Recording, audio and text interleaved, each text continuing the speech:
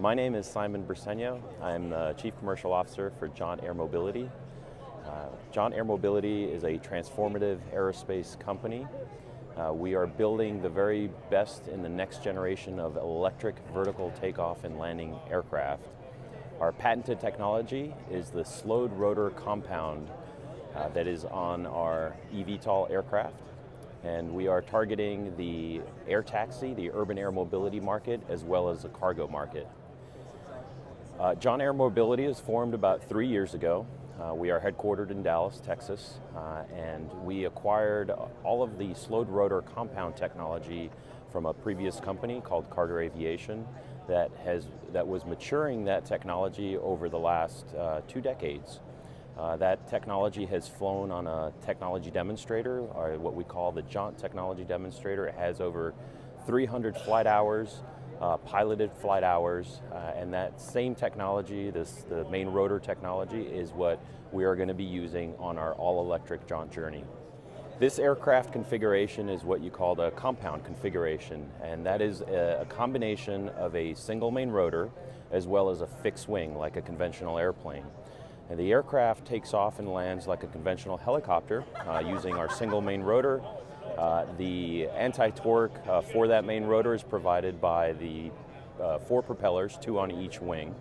As you can observe, we don't have a tail rotor like a conventional helicopter. We also use those propellers on the fixed wing to fly horizontally in cruise. That provides our main thrust. When we're transitioning from vertical flight through cruise flight, we begin to slow down our main rotor, and that's one of the patented technologies that we have. We have the ability to slow down dramatically the RPM of our main rotor to provide the efficiency that you see with conventional fixed-wing airplanes. By slowing down the main rotor, we're able to drastically reduce the drag associated with having a flying rotor like a conventional helicopter. In addition, you're able to reduce and minimize the vibrations associated with having that rotor. This aircraft is going to target the air taxi market, and it's transporting people in and around large urban cities. We have a capacity in our payload for 4 passengers. We have a single pilot certified for IFR flight. And we are also designing the aircraft. We have designed the aircraft to accommodate a palletized load, cargo loads, to provide an option for those markets as well. The primary work that has been accomplished over the last 3 years is to work with our Tier 1 and Tier 2 aerospace suppliers, form the right agreements to have suppliers on board. We have BAE Systems, we have CAE, and many more that have agreed to provide some of the critical systems for our aircraft. We are all going to be working together over the next 4 to 5 years as we continue to wrap up our design phase as well as begin the certification campaign that will then culminate in type certification and entry into service by the end of 2026. Jaunt Air Mobility is taking a different approach than some of the other players in this market from an aircraft certification standpoint.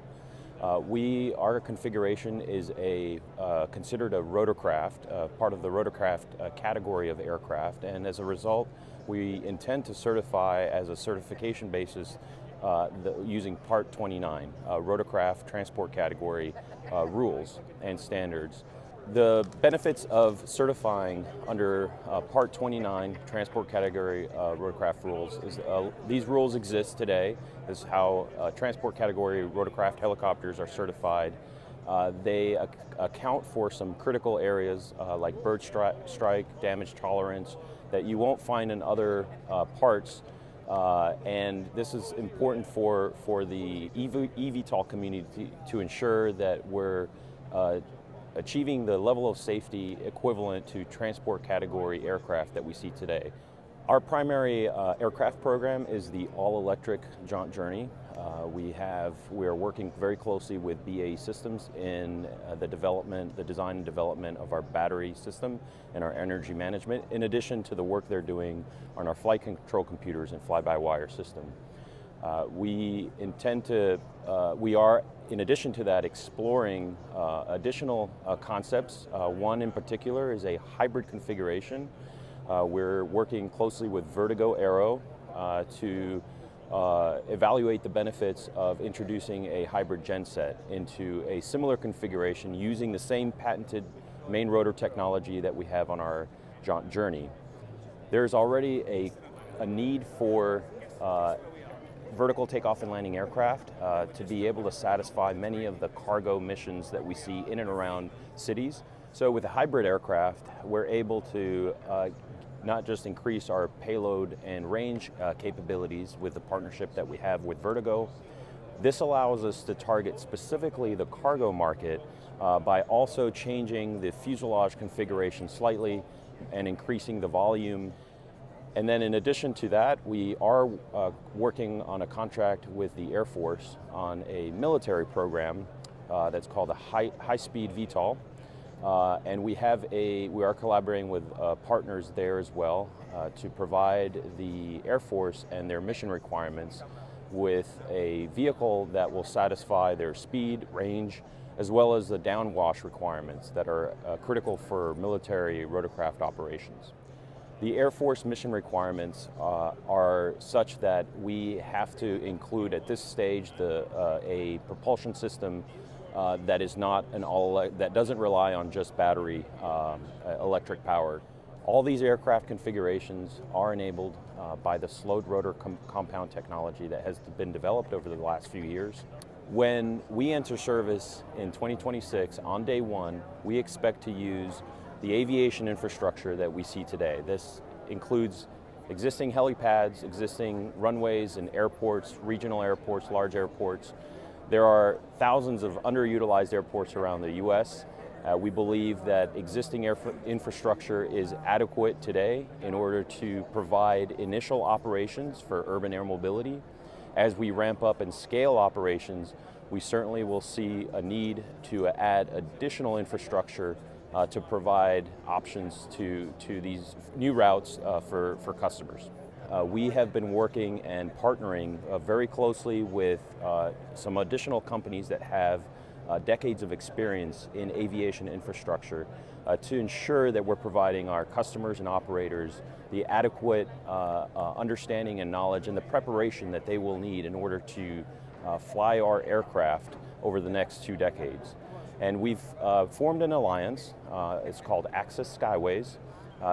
Currently, this alliance includes Jaunt Air Mobility, BAE Systems, PS&S, and our recent announcement to this alliance is Avports. Avports manages over a dozen airports here in the US, small regional airports that are going to be absolutely critical to launch this urban air mobility market.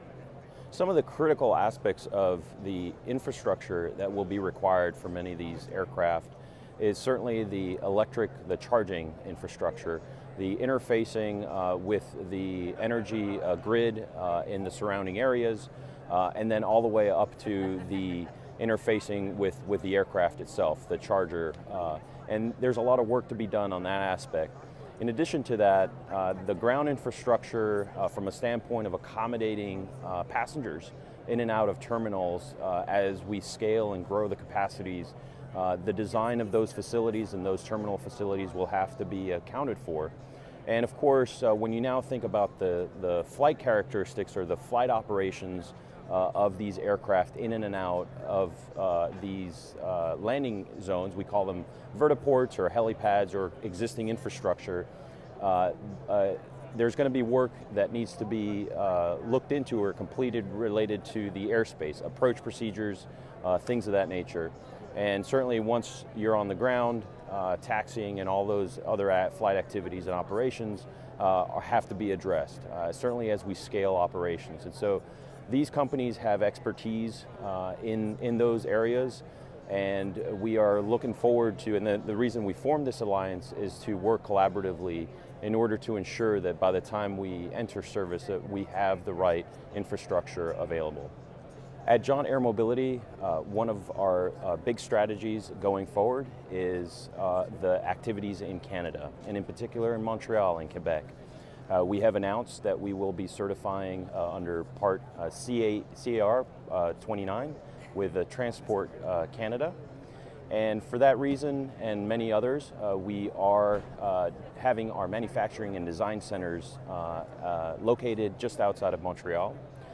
We are going to work very closely with the Canadian aerospace suppliers.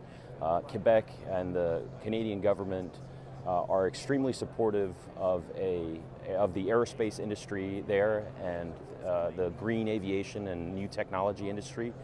And it's a perfect and prime location for Jaunt to have its final assembly and design centers and engineering work that will primarily take place in Montreal going forward.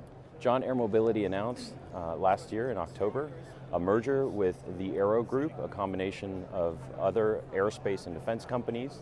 We are currently going through that business combination.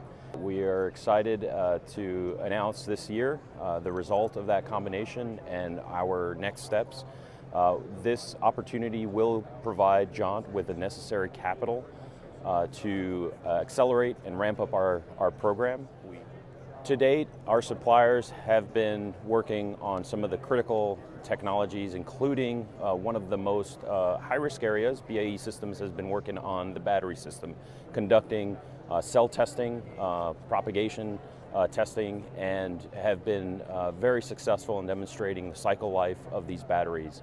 Going forward, we're going to continue those system-level tests, and over the next 2 years, Jaunt Air Mobility will be building a full-scale prototype demonstrator that will also be used for flight testing and data gathering.